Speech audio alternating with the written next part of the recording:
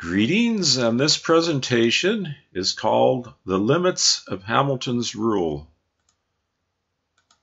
And Hamilton's rule is a simple inequality that weights the altruistic act by the relatedness between the donor and the recipient.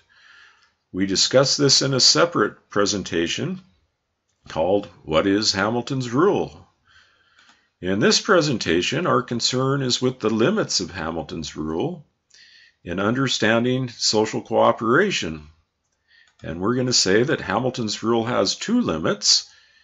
I'm going to call the first one an outer limit, and this is based on the observation that relatedness declines exponentially as we go out to more and more distant kin.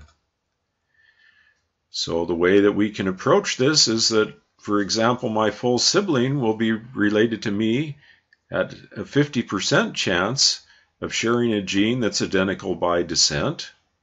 So we multiply 1, which is my relatedness to myself, by 0.5, and we get 0.5, which is my relatedness to a full sibling.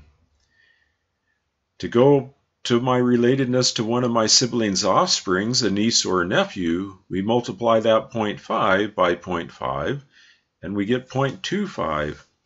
So the odds of sharing a gene that's identical by descent with a niece or a nephew is 0.25. To go out another step, we multiply 0.25 by 0.5, and that gives us 0.125, and that's the level of relatedness to a first cousin. As we keep going out, we multiply 0.125 by 0.5, and now we're down to about 6%. At another step out, we're at about 3%, and yet one more step, we're down below 2%, and one more, we're below 1%, which means at that level of relatedness, which is 6 steps out, the odds of sharing a gene that's identical by descent are less than 1 in 100. So there's this very rapid exponential decline in relatedness if we think about it in a genealogical fashion, and the odds of sharing a gene that's identical by descent.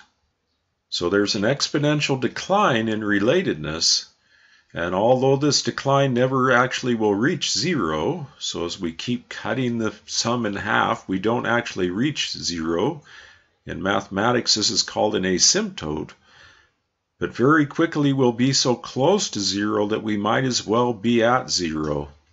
And then we can start speaking of people who aren't that far removed from us as non-kin. Now, relatedness matters, lower relatedness. If we go back to our explanation that we used to explain Hamilton's rule. So there we said that a child has a 50% chance of sharing a gene that's identical by descent, and a niece a 25% chance, and this means that we could make 2 nieces equivalent to 1 daughter. But if we go out and we compare one of our children to a cousin, well, now we need 4 cousins to be equivalent to 1 daughter. If we go out to what we call a second cousin, well, now we need 16 second cousins to be equivalent to 1 daughter. And if we go out to what we call a third cousin, now we need 64 third cousins to be equivalent to 1 daughter. And it's very unlikely that we're going to be able to invest and raise 64 third cousins to make up for not having 1 offspring ourselves. Now, when we look at primates, then, it appears that nepotism fades beyond that first cousin level. So obviously primates aren't calling other primates first cousins, as far as we know. But nepotism will fade beyond that level of relatedness, and it reaches that level mostly in matrilines. And thus we can conclude that Hamilton's rule is about cooperation among close genetic kin, and indeed it does explain that and why that's so significant in human societies and other animal societies. Secondly, we can look at the inner limits of Hamilton's rule. And this is looking at relatedness increasing in a group.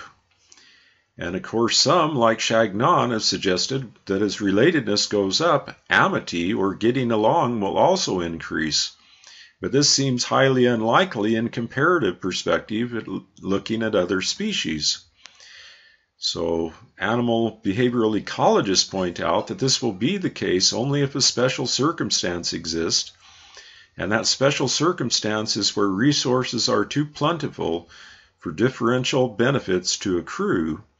In other words, there's so much to go around, there's nothing to fight over.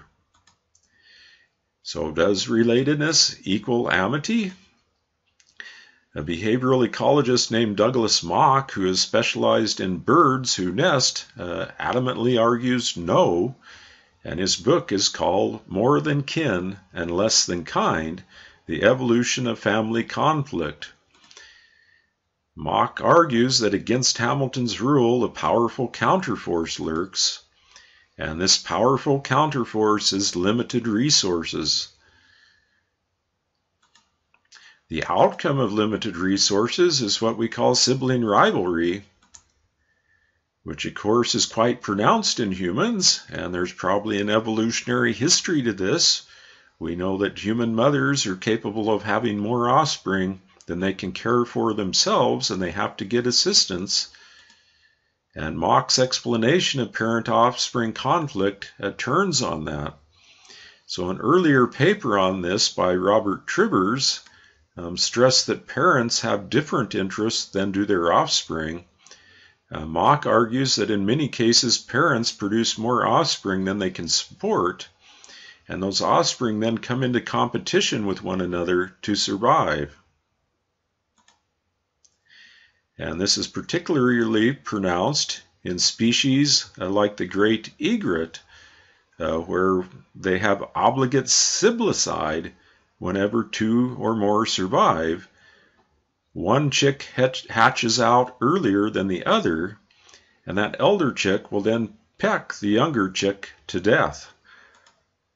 Now, fortunately, humans are not a species where we see obligate siblicide, but we certainly do see sibling rivalry. So why have too many offspring? Why would this evolve as a reproductive strategy? Well, one hypothesis is based on an insurance policy view. So from the parent's perspective, if the elder chick dies by having 2 eggs, the younger sibling will then hatch and replace that chick that failed to survive. On the other hand, if the elder chick lives, it will simply peck to death and kill its younger sibling. And the result of this is that parents, by following this strategy, should produce more offspring in more breeding seasons. So this increases the direct fitness of the parents, but it comes at the cost of siblicide.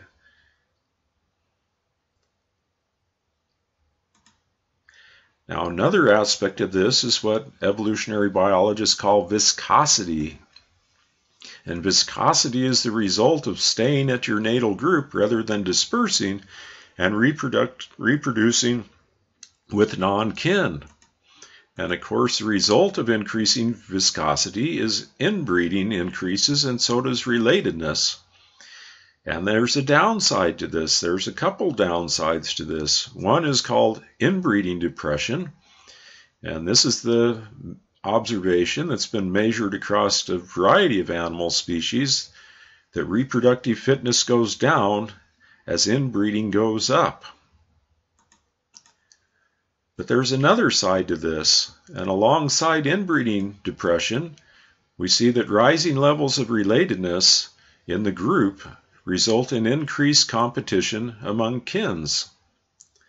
So it's not the case then that inbreeding depression is the only factor. We might also talk about inclusive fitness depression, and this is the result of having only kin around to fight over resources with. So in effect, you're reducing your inclusive fitness as you try to maximize your own direct fitness. Your competitors to survive are your close relatives, and the more inbreeding you have, the closer those relatives you're competing with are. And we could recall here a forgotten rule that Darwin stressed repeatedly, and over he writes that it should be remembered that the competition will generally be most severe between those forms which are most nearly related to each other. Now, if we look at studies of primate societies, for the last couple decades, they've been observing both kin sociality and non-kin sociality in primates, and indeed we see this in humans as well. And here's a conclusion to a recent collection on primate kinship. The editors conclude that although gains in inclusive fitness may be maximized by cooperating with close kin, gains in personal direct fitness are maximized by cooperating with the most competent partners regardless of degree of fitness. And that's because of the payoff in direct fitness is so much greater proportionally than the payoff of inclusive fitness. So we should predict, looking at these limits to Hamilton's rule and Hamilton's rule, that human societies will be a mix of kin and non-kin.